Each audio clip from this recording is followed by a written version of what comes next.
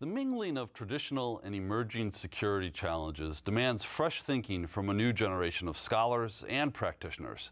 And today's guest tells us that some of those new thinkers and new soldiers won't look like their predecessors. She's Jacquelyn Schneider, this week on Story in the Public Square.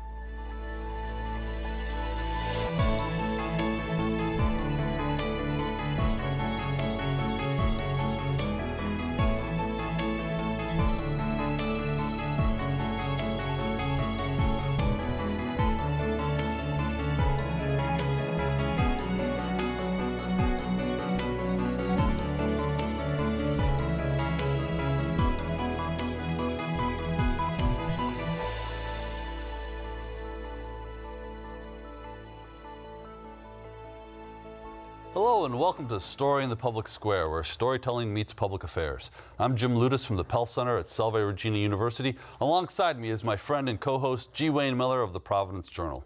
Story in the Public Square is an effort to study, celebrate, and tell stories that matter, the stories that shape the way we talk about public issues in the United States. To do that, we sit down each week with storytellers and scholars to talk about them and learn from their insights. Joining us this week is Jacquelyn Schneider, an assistant professor at the U.S. Naval War College, an expert on many things.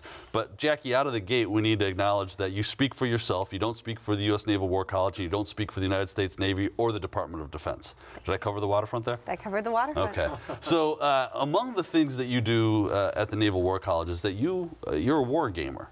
And you know, apart from the Matthew Broderick movie from the 1980s, I don't think a lot of people necessarily know what that means.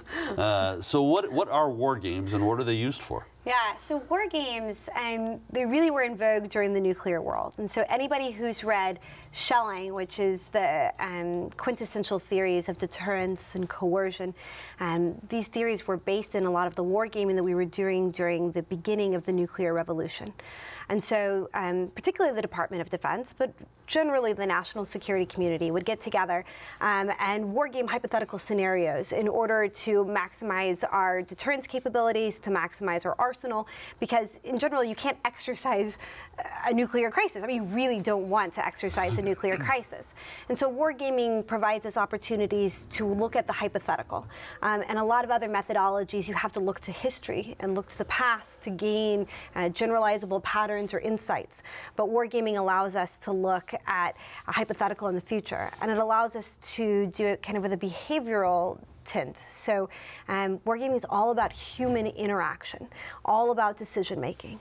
And so in some ways it's kind of a quasi-experimental way to look at how human beings behave in different kind of hypothetical scenarios that have different levels of uncertainty. And so you recently conducted a game about U.S. critical infrastructure, right? Tell us what you can about what you learned from that game. Yeah, so I do a lot of work about the role that cyber operations and cyber attacks could play in international dynamics. But unfortunately, and maybe fortunately, we don't have a lot of past empirical examples of large-scale cyber campaigns that cause kind of physical effects, these cyber Armageddons or the cyber Pearl Harbors that we hear about in a lot of the congressional testimony dating back into kind of the mid-2000s. And one of the largest vulnerabilities for the United States in any digitized or modern nation state is critical infrastructure, which is the civilian backbone of a nation state. So the power grid. Yeah, I mean, for the U.S., we actually have 17 critical infrastructure sectors, which is maybe an issue in itself, but it includes electric, it also includes the defense industrial base, finance, healthcare, water, transportation. It starts covering kind of almost everything.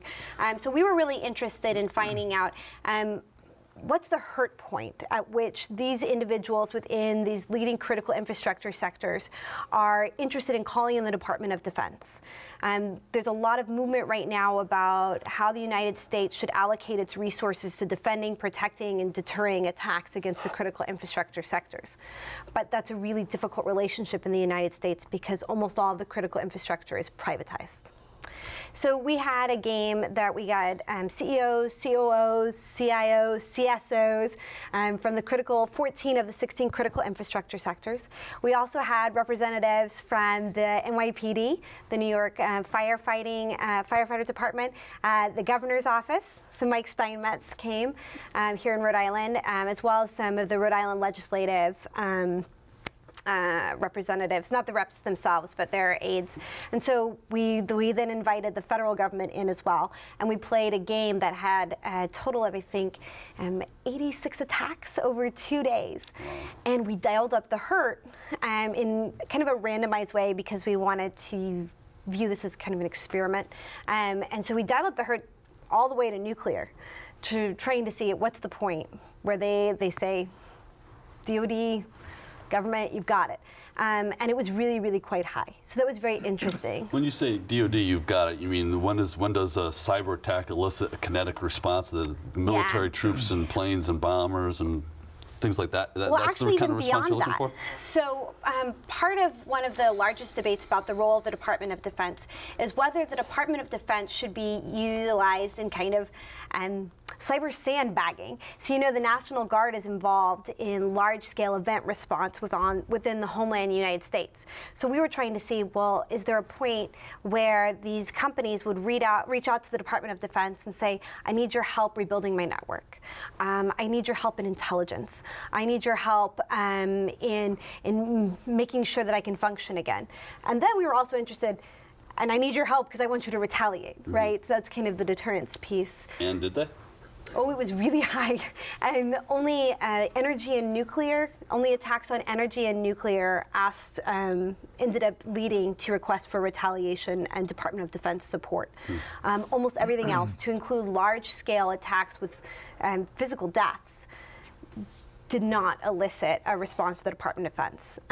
There was a response. The primary response was actually for emergency management. So we found that the state played a much larger role than we ever anticipated, which is interesting because in general, the states are kind of underfunded when it comes to responses in big cyber campaigns or cyber threats. And we often overlook it from the federal government side.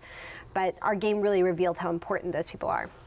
So a lot of your work at the Naval War College is what we would in the mainstream media call out-of-the-box thinking. And it makes some people uncomfortable, and it's not traditional thinking. So that's a setup to what we're going to get into later. Give us a little bit of your background, how you came, and because you have a background that allows you to speak with great authority, even in these out-of-the-box kinds of thinking. I hope so.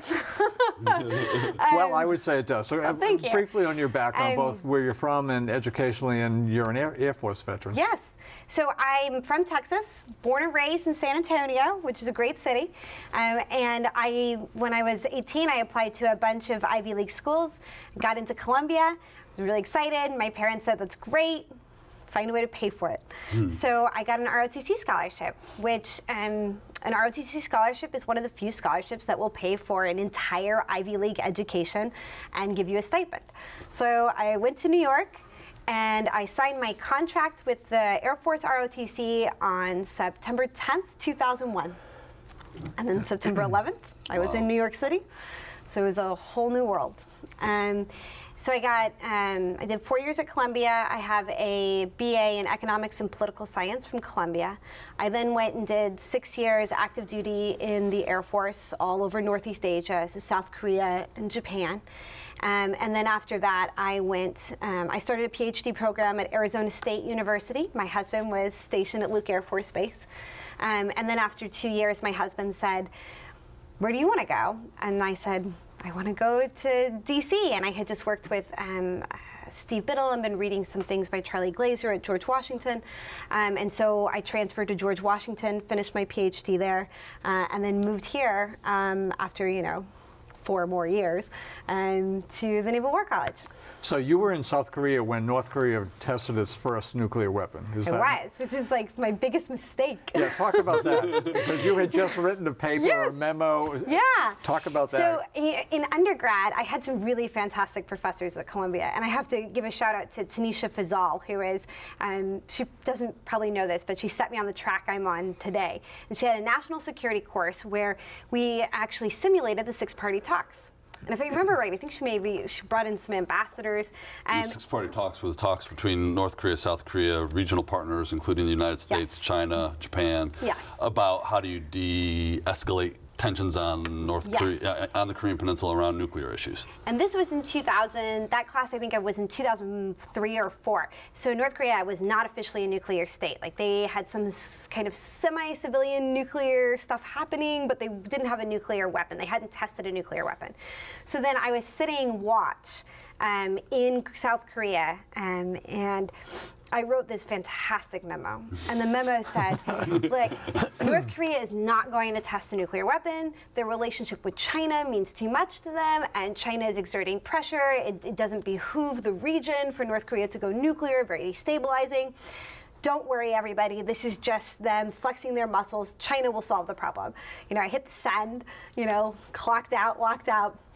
A few hours later, the nuclear test. And I was like, oh my God, can I just like bring that email back? Too late. But there was a learning experience for you there, right? Yes, it was really influential for me, because that was the moment I realized that good theories and good hypotheses aren't enough. And that's where I started really being interested in kind of how we can be more rigorous in how we analyze these different events that are happening in national security. So fast forward to the present.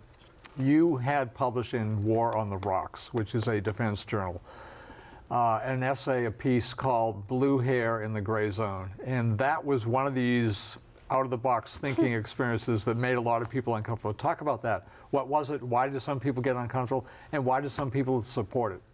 Yeah, the Blue Hair in the Gray Zone is a reaction to really an area in the Naval War College called the Future Forces Gallery. And I would walk through it every day, and it had all these unmanned systems in it, and it made me really frustrated, because I thought, that's not the future. I mean, yeah, maybe that's part of the future, but the future are the human beings that are manning, operating, training on these systems. And I've been doing increasingly more work in understanding artificial intelligence and the implications and cybersecurity. And the thing is that what makes one state better at artificial intelligence or cybersecurity is not a piece of hardware. It's not a machine. It's the human beings. And there's these huge talent races that are occurring in Silicon Valley, and now we're increasingly see it in this competition with China. And I felt like, we're not talking about the future force. This gallery has future machines in it.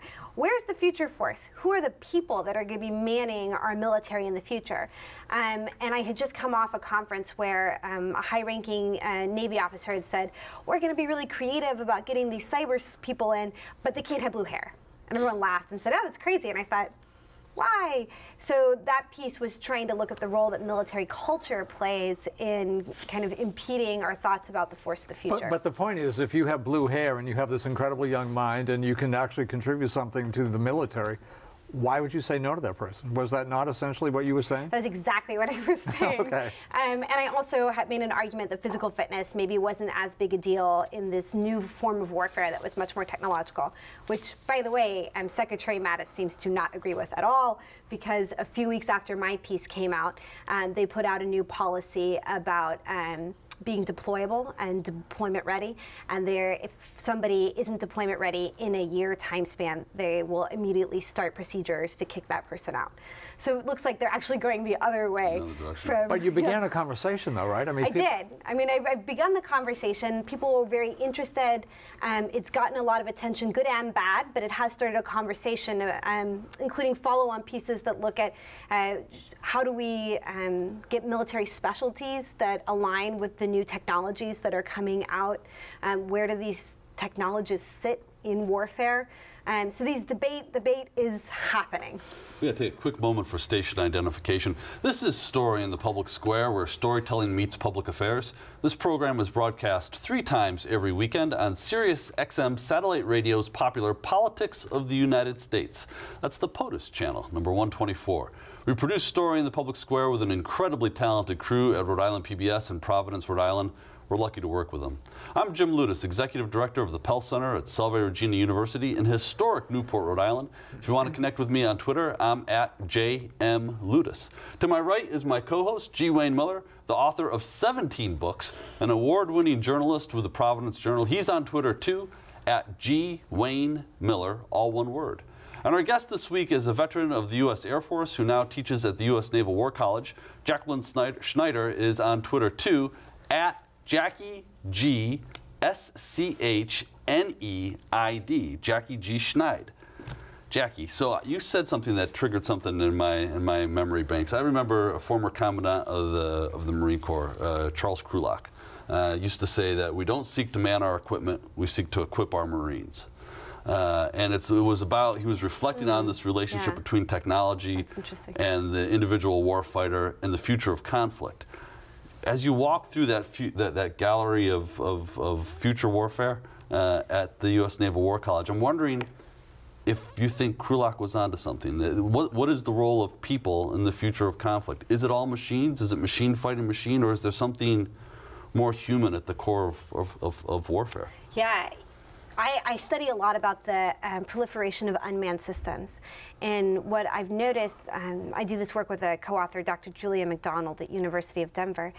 There's a vocabulary about unmanned systems. The future, the imperative, and there's this sense of inevitability. But when we looked historically, this is not necessarily true. So in wars of coercion, which are small-scale wars for very specific limited objectives, there is the possibility to maintain that with just machines. But as soon as it comes down to existential conflict, where we're talking about territorial boundaries or identities or the future of states themselves, the human being comes back. And because of that, we have to think about where that human being really is going to reside. Unless we just want to opt into wars of coercion, which I think the United States would prefer in general. So you specialize in, among other things, psychology, how the human mind interacts with technology and with other people. Hearing that brings to mind the image of a drone pilot who is based in an Air Force base in Nevada who has the power to kill. Yeah. How is that different from, you know, the old-fashioned Marine or Army person or Navy person carrying a weapon or even flying a plane? It's a very different experience because there you are in your air-conditioned office, in front of screens, controlling life and death, essentially, correct? Yeah, this is fascinating and something that my co-author and I really want to explore more. There's a really interesting book by Dave Grossman about the willingness to kill. And in it, he makes an assertion that most people who go on the battlefield don't actually fire. And that's for a series of reasons, but as human beings, we don't want to kill each other.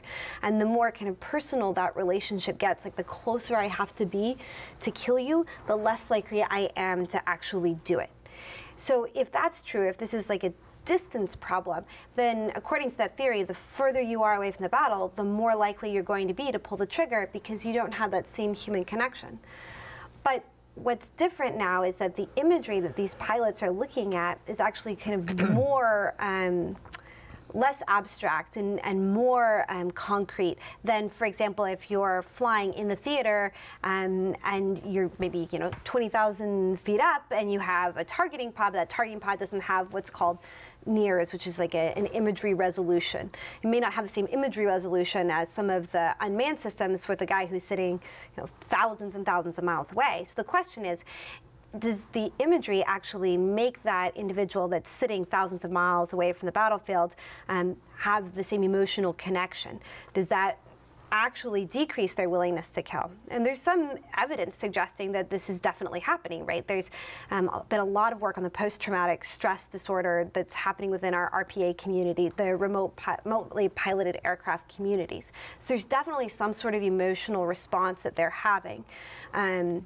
And the question is that going to negate kind of this Dave Grossman theory that the further away you are, the more likely you are to be willing to kill? But there's also some thought that these pilots, these drone pilots, are sitting there watching a target.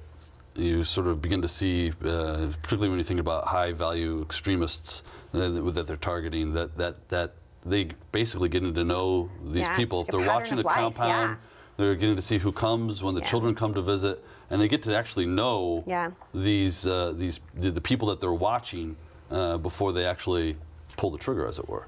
Yeah. On the other hand, these pilots go home to their families and their lives at the end of their shift. They're not going back to their base or flying back to their aircraft carrier. So there's not this emotional separation either.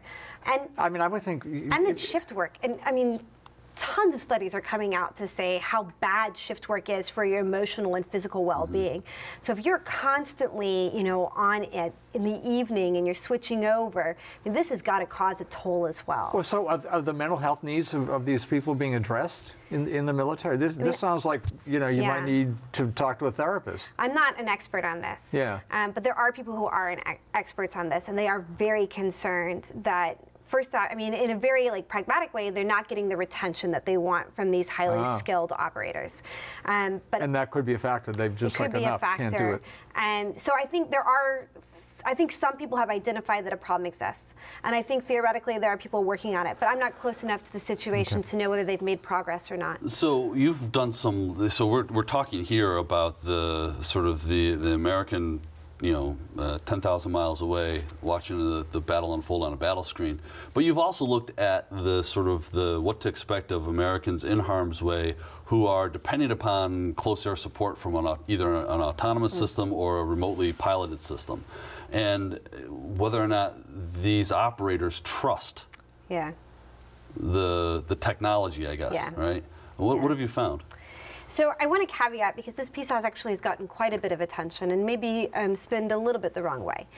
This was a study that we conducted over a few-year time period between 2014 and about 2015. And we had a snowball sample of approximately 500 joint terminal attack controllers and joint fires observers. These are the individuals that call in airstrikes from the battlefield.